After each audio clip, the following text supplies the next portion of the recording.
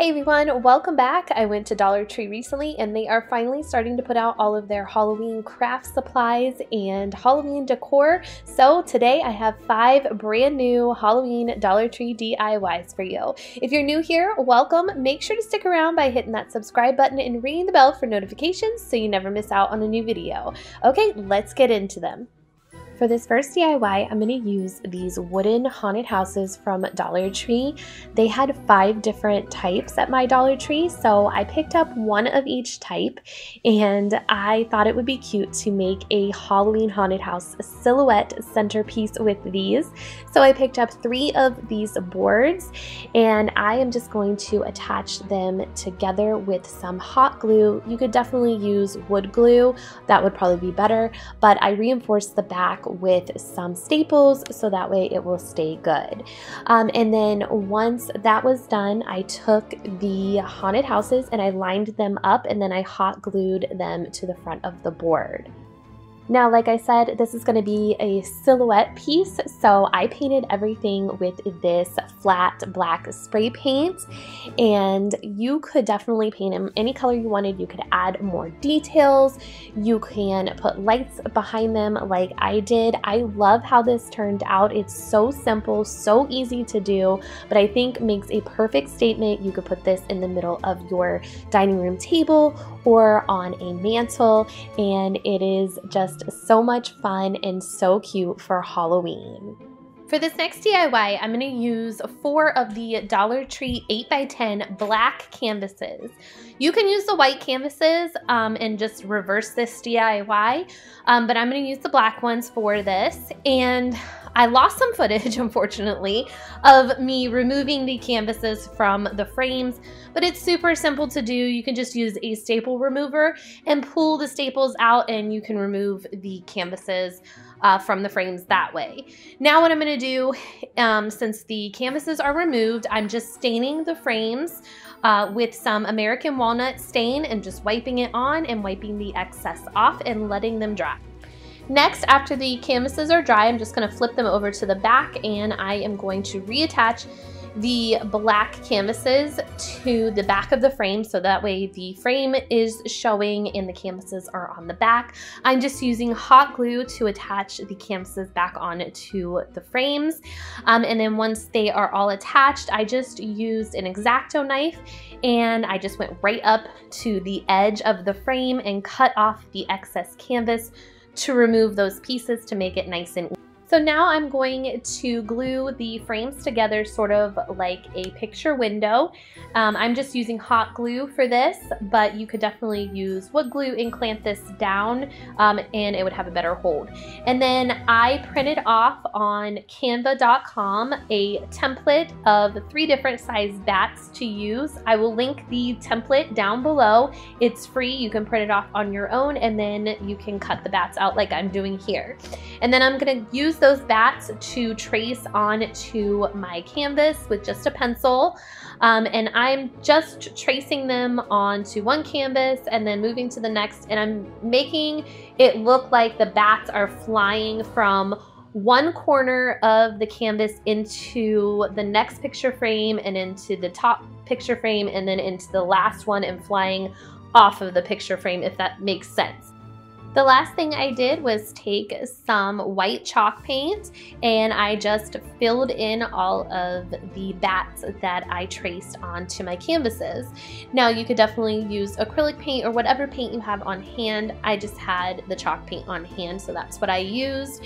And that's it. This is such a super simple, easy, inexpensive Halloween DIY, and it's very classy, not too over the top, so I think it goes with a lot of my decor, or really any decor you can have. And like I said, you can definitely reverse this and you can use white canvases with black bats painted on. You could actually cut out the bats with your Cricut. If you found bat stickers, that would work too. So there's all different types of ways you can customize this to your liking. For this DIY, I'm using 2 of the Halloween trees from Dollar Tree. I'm just going to start off by taking each tree and moving the branches off to one side, so that way I can put the two trees together, and that way it will look fuller.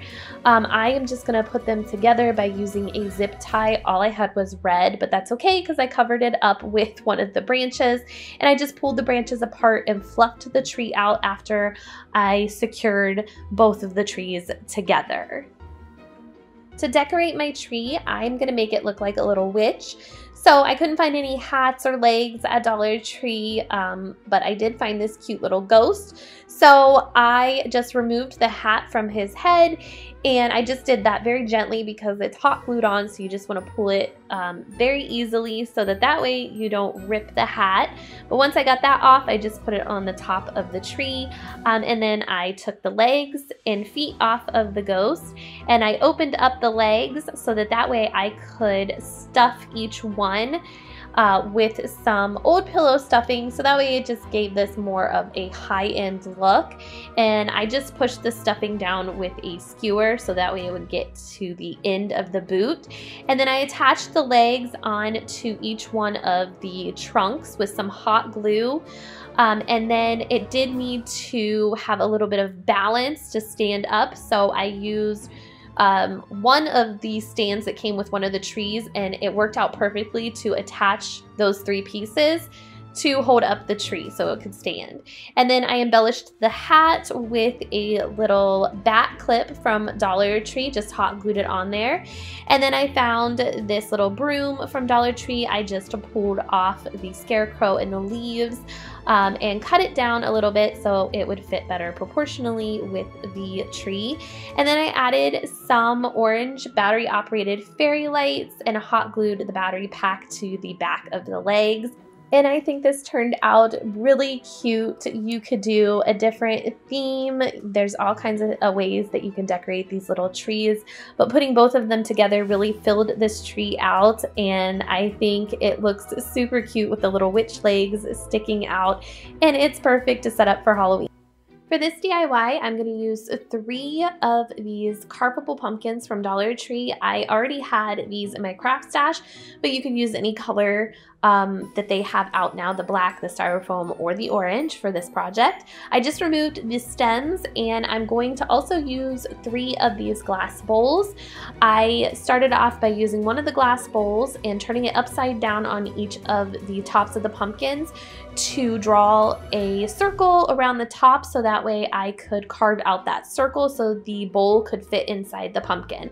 I just used an X-Acto knife and carved around, and then I went on the inside of the pumpkin and kind of scraped the styrofoam off so that way it would be even on the inside. And then I'm going to use these binder rings from Dollar Tree, and I am just hot gluing 2 of them to each side of each one of the pumpkins as little handles, because these are going to turn into little pumpkin cauldrons. For the feet, I am using these little wooden beads. I already had them in my craft stash, but you can get them off of Amazon, or Dollar Tree does sell them now. I glued 3 each on to each one of the bottoms of the pumpkins. Now the next step is to make it look like the cauldron is dripping ooze out of it. So I did that with my hot glue gun, and I just put it at the top of the pumpkin and then just kind of let it drip down, and then formed it a little bit where I wanted it to drip down some more. You can see here kind of how it looks, and you just have kind of big dollops that go around, and then you let them dry. Once they're all dry, I spray painted my pumpkins with this flat black spray paint.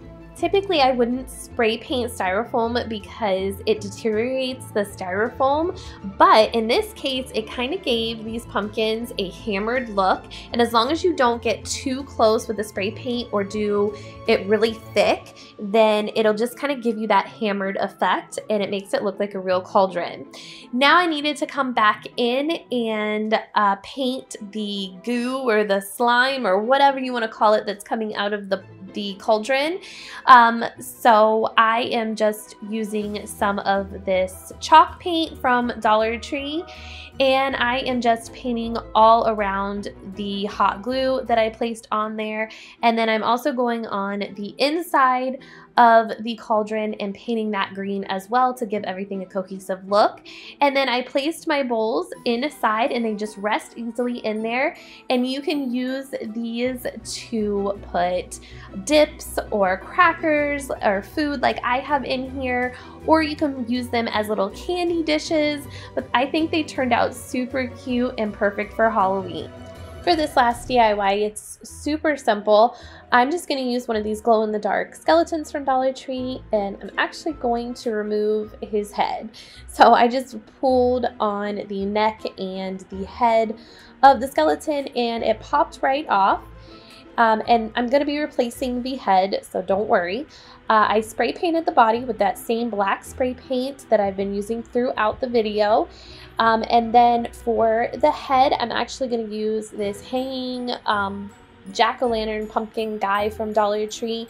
I just removed his head from the wired styrofoam arms that was on it, and then I took a hacksaw and removed the neck of the pumpkin, so that way I created a hole for the pumpkin's head to sit in the neck. And then I used a little hot glue to secure the pumpkin's head down to the shoulders so it didn't move around. And then I painted everything black because his head just didn't match his body and it felt just disjointed. So I spray painted everything black, and then I came back with some orange acrylic paint from Dollar Tree, and I painted his eyes and nose and mouth with it. It took about 5 or 6 coats to cover up everything for his eyes and nose and mouth. I did use my blow dryer in between, as you can see, so that way it dried quicker, so that way I could do the coats faster. And then once that was all done and dried, I felt like he needed a stem or he needed a hat, so I had these witches hats. They're small little witches hats on stakes, and I just took the stakes out and I hot glued one of the hats onto the pumpkin, and I think he turned out pretty cute. He's spooky but not super scary, something that you could display on a bookshelf or just around your house to give a little bit of Halloween decor, and it's super easy and super cheap to do.